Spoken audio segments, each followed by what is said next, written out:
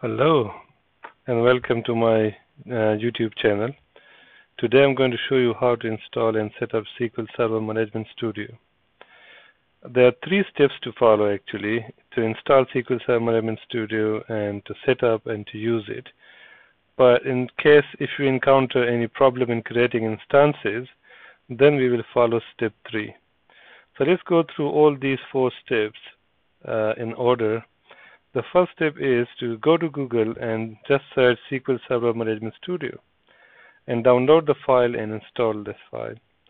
So for that, if you can just copy the name or just type it, go to any browser and type SQL Server Management Studio. And you will see the Microsoft website here. Click on that, and when you scroll down, you will see this file to download. This is release number 19.1, the latest available, released on May 24, 2023. So please download this file.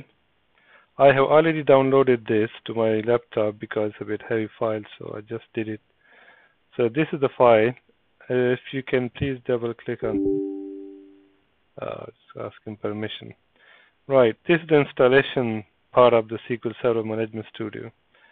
So this is where it asks for the location where to install C drive program files. But if you want, you can change to any other available folder. Just click on install if you have enough space on your C drive.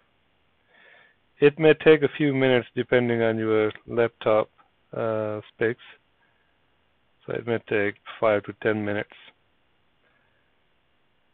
Right. While it's installing this file, I'm going to pause for a couple of minutes. It took a few minutes and the setup is complete. It says all specified components have been installed successfully. I'm going to close this now. Now this step is done. Now the next step is go to CMD to create some local instances to run and execute this SQL engine. So for that, I will just type CMD or just go to command prompt, right click, run as administrator. Click yes if window asks you permission. Right, this worked now. It did not give me that error that I was expecting here. This one, that SQL localDb is not recognized as internal or external command, operable program or batch file. In my training session, some of my learners had this problem. This installation was not successfully done, or so for some reason it could not find this instance, could not recognize the SQL localDb. So if that is the case, I don't have that, but if that is the case, then you need to install this file, SQL Server Express localDb, from the Microsoft website. So in that case, if in case you have this problem, then go to Google, type that, and then go to Google and type that SQL Server Express localDb. Okay, when you go to this website, as you can see at the top search here from Microsoft website, then please download the latest one, the one according to your SQL Server Management Studio. So if you click on this, it will install this file, which is already here in my this folder, this one, SQL Server Express. So please double click on that file, and then when you see this option, choose the third option, download media. And when you see these 3 options, please choose the localDB option and then click on download. There are a couple of other ways to do this as well. To install SQL Express first, and then choose the custom option, and in the custom option then choose SQL Server Management Studio. So there are a couple of ways to work around this. So I installed that localDB option. So now I'm going to click on this open folder, and I can see this option here. So I have to double click on this, next, just because I already have it, so it shows me repair. But if you did not install this before, you would not see this option. So just click on Next and then Install. It will help you to create those local instances in the command prompt. So click Finish. Right, let me close all these windows now. I don't need this now, so I can close it. Yeah. Right, so I'm going back to the localDB. In case if you already opened that and you saw that error could possibly be without installation. You can see this error message. Without SQL Server Express installation, you may see this error message. So if you see this error message, then follow this step, please. Otherwise, just follow these steps to create a local DB instance. So I'm going to go to my command prompt now. So go to, again, CMD, right-click, and run as administrator.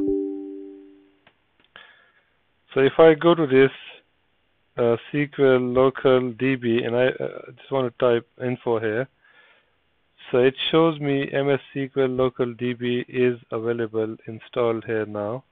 Before it was not detecting it. So to create the localDB instance, just write here create. I have type here SQL localdb.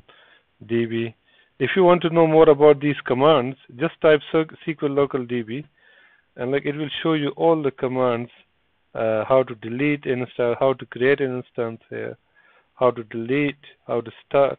So all these commands are here, given here. If you want to see which version is this, for example, let's say SQL localdb, and let's just type V.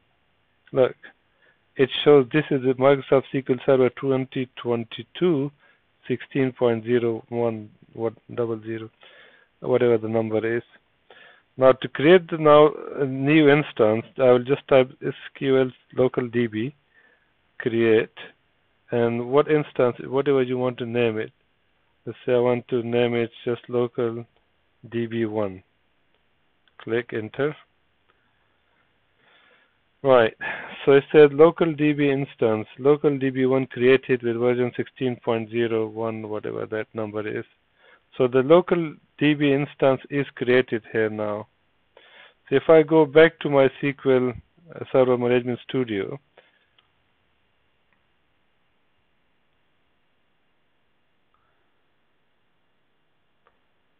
the instance that I created a while ago, they should be able to work now. So let's say I'm going to type here localdb slash, what was the name? The name was localdb1. Okay. So that installation is done. Okay. And whenever I log in, it will show me that username and password. These are the default folders for a database, security, and all these. We're going to go through these in the next video. These are the system database file, but we can create as many databases as you want here. But that's something we will come back to this later in another video. Let me show you again now. So if you go back to SQL Server Management Studio, it should be able to show you that, look at this, it's picked up now automatically.